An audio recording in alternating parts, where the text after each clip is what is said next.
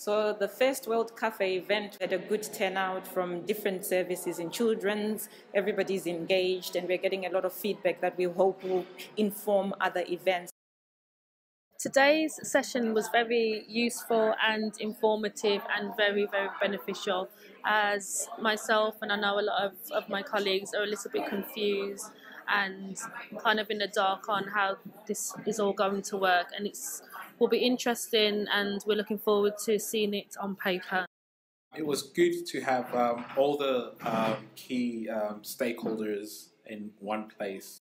There was very good engagement by staff. They're very open and they're coming up with really fantastic ideas about resolutions to problems.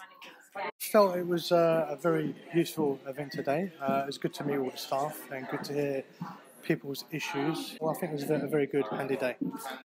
It was really nice to hear some of the innovations that the teams came up with, ideas that they wanted to take forward, things that they felt would help their team, whilst also balancing that with the problems and issues that they were having with working in a more agile way.